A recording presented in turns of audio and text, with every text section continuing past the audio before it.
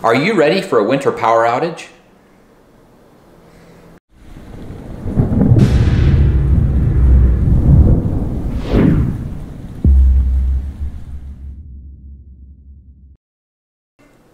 Hi, I'm Kylene. And I'm Jonathan, and we are the Provident Preppers.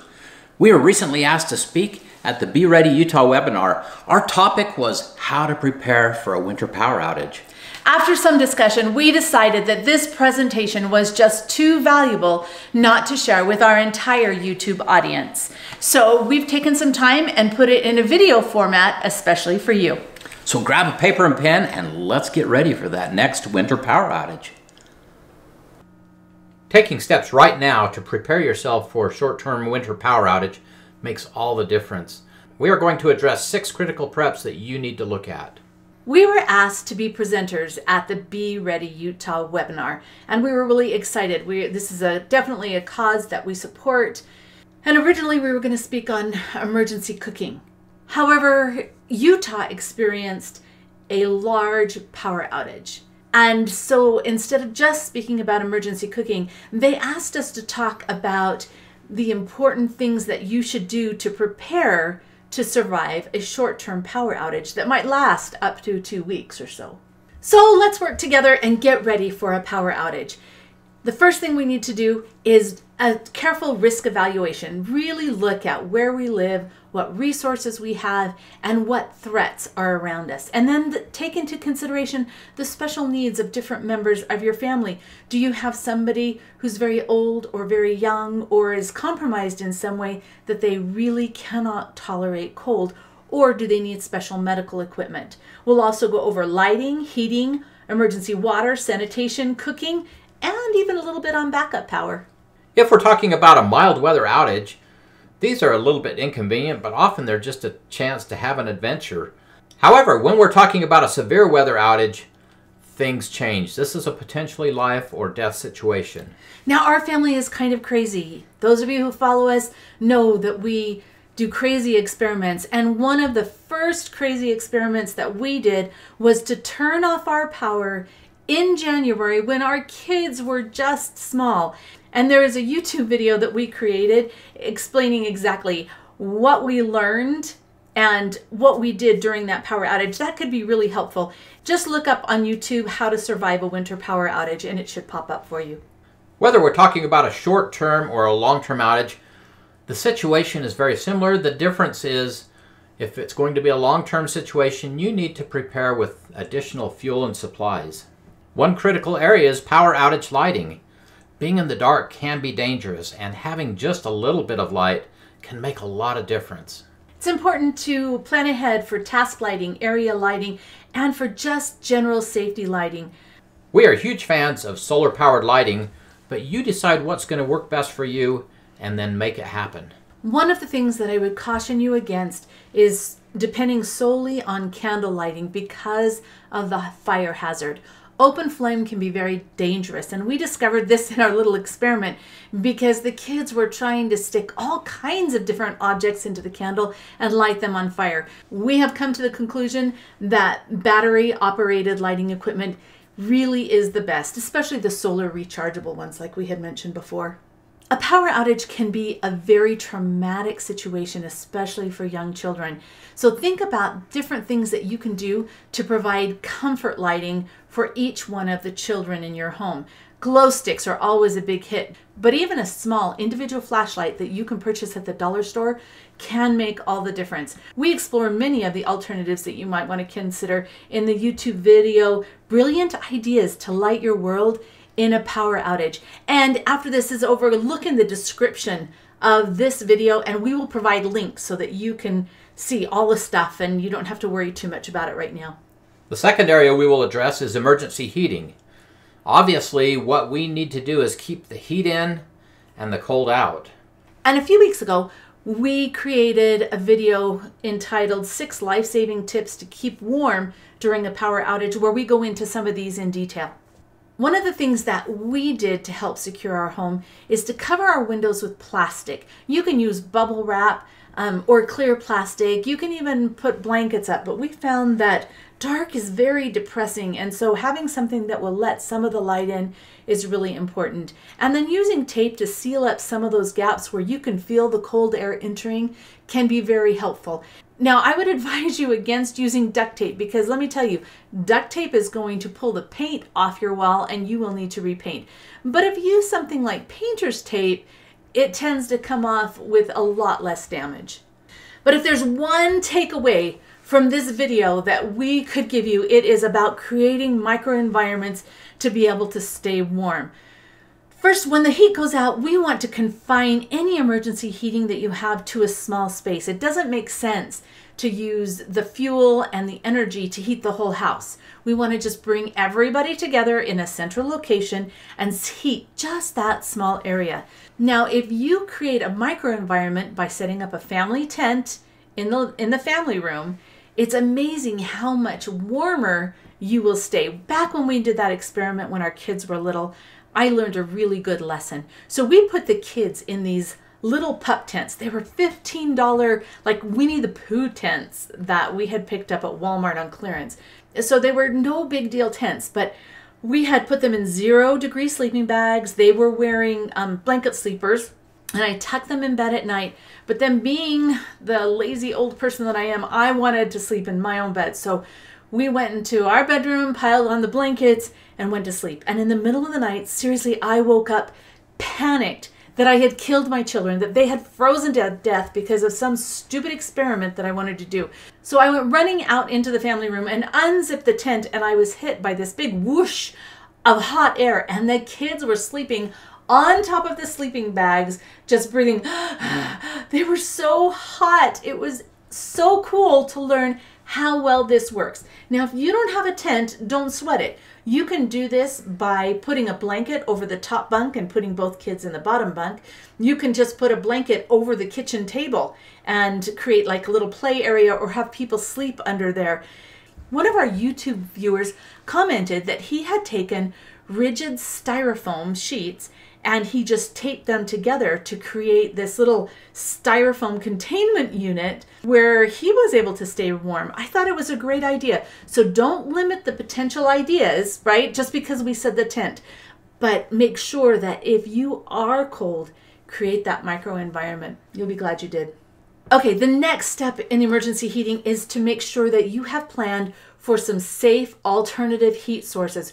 Carbon monoxide is so incredibly dangerous, so don't do anything that will put your family at risk. One very inexpensive option is a tea light heater. You just take a small metal can and you put tea lights in the bottom and light them on fire. Tea lights are really small. They are inexpensive. They are very safe to store. It creates a nice little place to warm your hands or have a little localized heat source. It is not going to warm your whole room, but it sure could help if you're really cold. We talk about this a little bit more in the YouTube videos, candles as an emergency fuel source for warmth, light, and cooking. Yes, it is an open flame, so you must be very careful whenever you use an open flame. I'm a big fan of safe heat because it's safe to burn indoors for the most part, right? It still has its open flame, but for the most part it's safe. Each of those cans will burn for 6 hours, so that's a long burn time. And remember, these aren't just regular cans of Sterno, because some of those are not safe to burn indoors. All we've done is taken a folding camp stove and put the safe heat underneath it. Then we've taken a terracotta pot, a small one, and put it right on top of that folding stove. And then we place some type of non-flammable foil or something right over that hole to prevent the air from going up. And then we put another pot on top of it. And it creates something that's very similar to that tea light heater. It's a localized heat source, but you're getting 428 degrees. So that's really nice and warm. And my very favorite are the Mr. Buddy propane heaters. These are safe and portable. They're rated for indoor use as long as you live below 7,000 feet in elevation, and they provide an excellent source of heat. One of the things that I would note about these heaters, though, you've got the smaller one that runs off of a bottle of propane. However, that larger one also has fans, so it's very efficient, but you need to stock D batteries along with your propane to make it work. I think the best solution is actually a wood-burning stove. I love my wood burning cook stove. However, that is not an option for everyone. If you have the ability to install a wood burning stove, I would sure do it, and I would stock a lot of wood because it's a safe fuel. But that's not an option for everyone.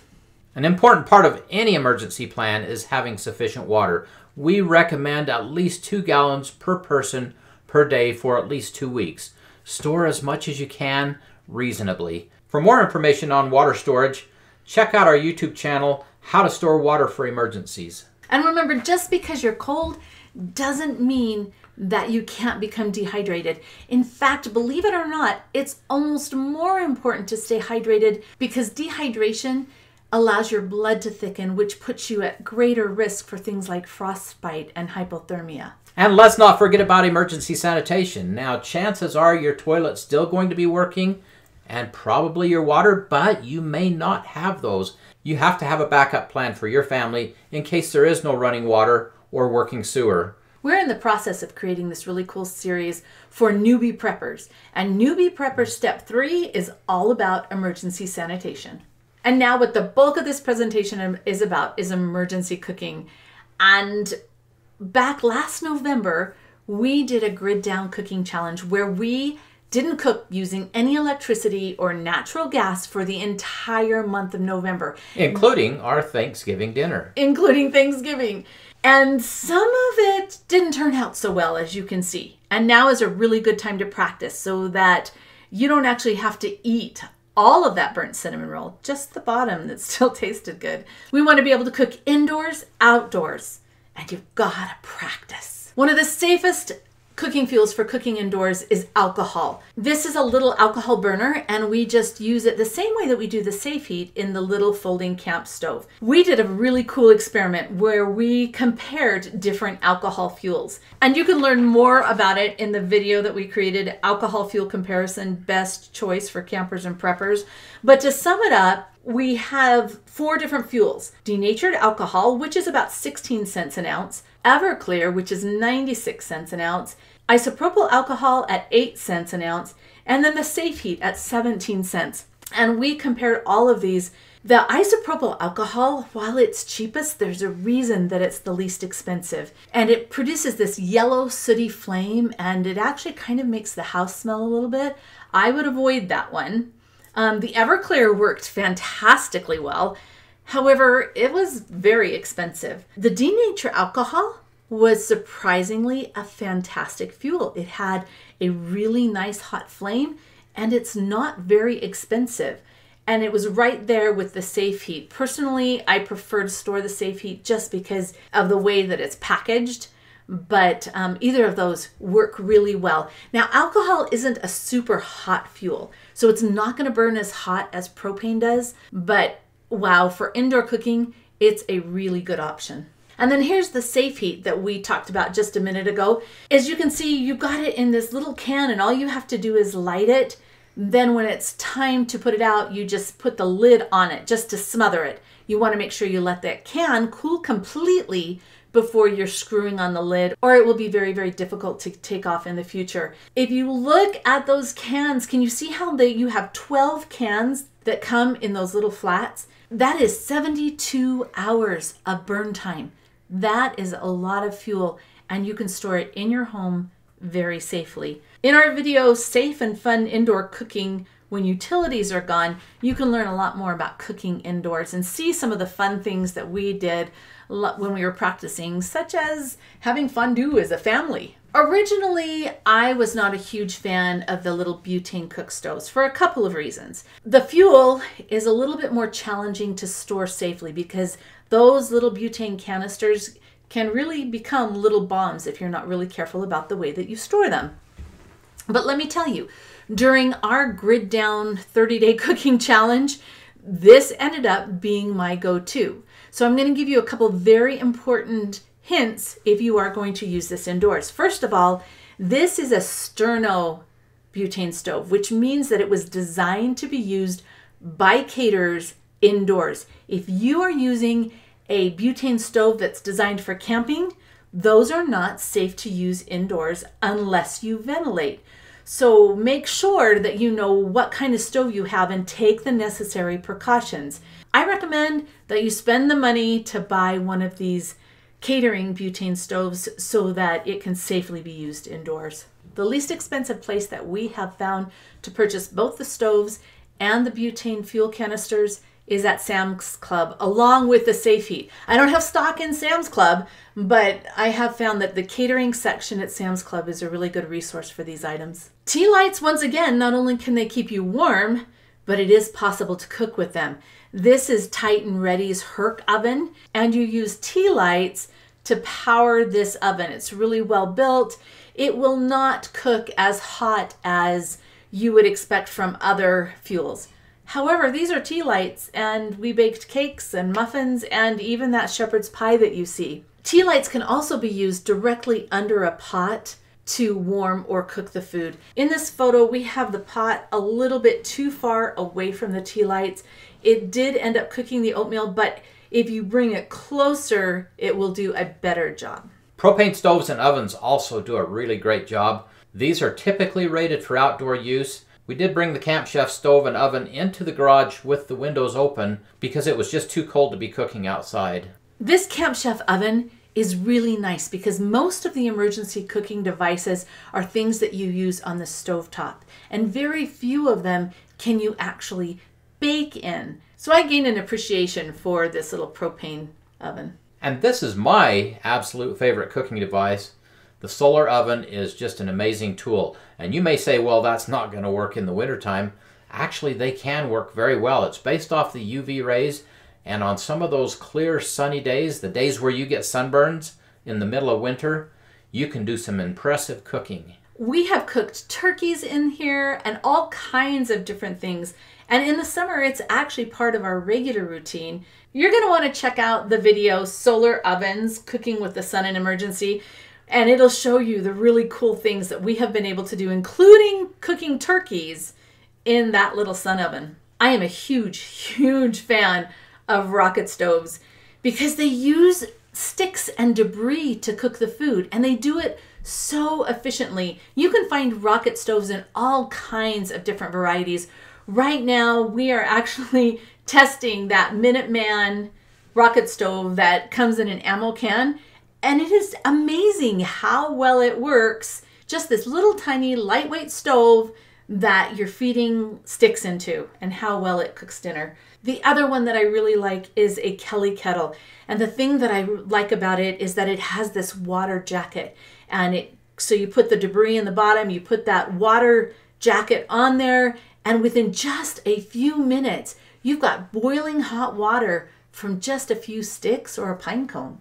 And then the Helios is great for cooking large amounts. But my very, very, very favorite is the Bear River Rocket Stove. I had seen this Bear River Rocket Stove at one of the Preparedness Expos that we spoke at, and I fell in love with it. But it was out of my price range, and so I wasn't able to buy it. But when we decided to do this 30-day grid down cooking challenge, I called Dan on the phone and I said, look, Dan, I know I can't buy this, but will you just let us use it for this month? You'll get some good exposure, and I'll get to play with it.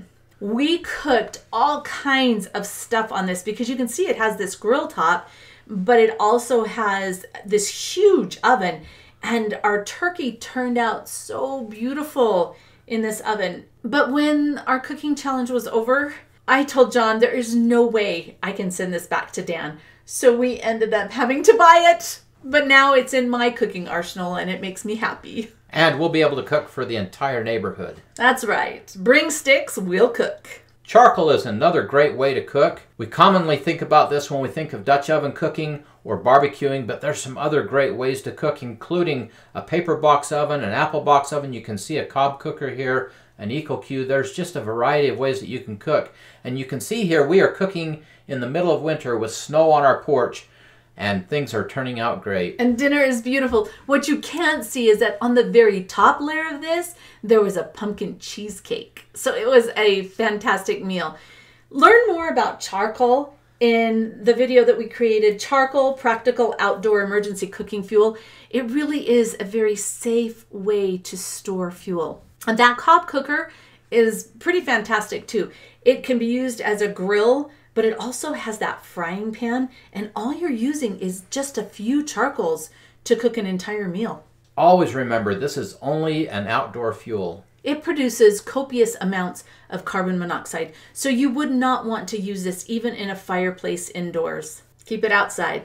And we're back around to the wood-burning stove. I love my wood-burning cook stove, even though it turned the cinnamon rolls into charcoal, which is why we must practice, practice, practice. This is such a great tool because it warms our house and it cooks our food. The tent was the takeaway from the emergency heating, but retained heat cooking is your takeaway from the cooking aspect of this. Retained heat cooking, you've got to learn more about it. You make sure that you go to that video that we have, Thermal Cookers, Powerful Solution for Efficient Emergency Cooking. On the left here, you see a thermal cooker, and it has a really nice stainless steel cooking pot in the center of it. And you pull that out, you put it on the stove, and you bring whatever you're cooking to a nice boil. By the way, this only works with things like that have lots of liquid in them. So these carrots worked because they had a lot of liquid. Stews, chilies, soups, things like that work really well with retained heat cooking. You bring that to a boil, and then you tuck it back into the thermal cooker. There's a lid that goes on it. Then we close the top, and I always like to wrap a blanket around it for a little bit of added insulation. But it's amazing. Without any additional fuel, that will continue to cook the carrots or the soup or the beans, whatever you have. It takes about 4 times as long, but it can retain that heat for a really long time. If you don't have a fancy retained heat cooker, you can use something like an ice chest and line the bottom with towels or a blanket, put the pot inside, and then wrap it in a blanket. Make sure there's no airspace, and then close it up. If you don't have an ice chest, use a box. We even have somebody from our class that talked about how they used to do it in the bathtub, and they just pile the blankets in the bathtub along with the pot and then cover it up. You want at least 4 inches of insulation on each side of that pot. And if you use fabrics that will melt, they are going to melt because that pot is hot. Definitely check out that video. Now we're going to talk just a few minutes about backup power. Backup power can look like a variety of things, including a gasoline or diesel or propane generator. These, of course, you do have to store fuel for. And of course, they have to be used outside because of carbon monoxide. Not only that, but they're really loud. And so think about this. The power's out. You have a generator that's really loud, kind of sounds like a lawnmower. How long do you think it's really going to stay outside? Another option is for you to use solar. A lot of people have solar on their rooftop, and yet a lot of those systems won't provide any power for you when the lights go out because they're grid tied. Some companies will offer you the ability to use a limited amount of that energy during the day when the sun's shining. So if you're looking at rooftop solar, make sure you know what you're getting and try and find a company that will provide you with some backup energy for a power outage. Another option that you have are these little power stations. Portable power stations come in sizes all the way from about 200 or 300 watts up to about 1500 watts, which is the one that is in the picture here. These systems can be charged using household power when it's available, and then typically you will buy some solar panels to charge that with if the power is out. These can provide backup energy for things like medical equipment, lighting, phone charging, a whole variety of things, and even up to refrigeration if you have a small refrigerator. You need to understand what loads you need to run, and then you can size a portable power station to match that. Okay, and for those of us who don't speak geek, the thing in the middle is a backup battery system. You can plug it into the wall and it will charge, and then if you need to run your CPAP at night, you can take that battery bank into your bedroom and plug your CPAP into it. It can be recharged by household power when it's available. You can use solar panels and put them outside to charge it, or you could even charge it using a generator so that it's one of those things that gets powered up, but you don't have to use the generator all night long to run your CPAP or your oxygen. So really, that's a really good thing to look at, just to provide that little bit of emergency power, especially if you can't do without it. The prep steps for a power outage include getting appropriate lighting and making sure that you have the batteries that you need for it, backup heating device along with storing the fuel safely, You need water storage, alternative sanitation plan and the supplies, grid down cooking device and fuel. We've given you lots of ideas for that today. And then we want you to stock up on shelf-stable, easy to prepare foods and beverages, things that aren't difficult to cook. In fact, it's really nice to have some that you don't have to cook at all. And then consider a realistic backup power options that are designed to meet your specific needs. And then practice, practice, practice. You don't have to be total geeks like us and turn off your power for a long time. But how about turn off your power for a couple hours one night and see how your family reacts to it? It might teach you a lot. Power outage? Not a problem, because if you're prepared, you turn it into an adventure. We invite you to learn more on our YouTube channel that we've talked a lot about today. And I feel a little bit bad for continually pointing you to these different videos, but there's so much information there that there's no way we could pack into this short presentation. So pick and choose what it is that you need, and there is probably a video on our channel trying to help you be able to prepare. And then we have a website, theprovidentprepper.org. Most of the time when we create a video, there is an accompanying post that actually goes into greater detail concerning that subject. And always we have a book that we have written. It's called The Provident Prepper, A Common Sense Guide to Preparing for Emergencies. And then you can follow us on all kinds of different social media platforms. Check them out. We sincerely hope that we do not have a power outage this winter, but it is very wise to hope for the best and prepare for the worst. Now for the question of the day. What have you done so that you are prepared for a winter power outage? Comment below, and thanks for being part of the solution.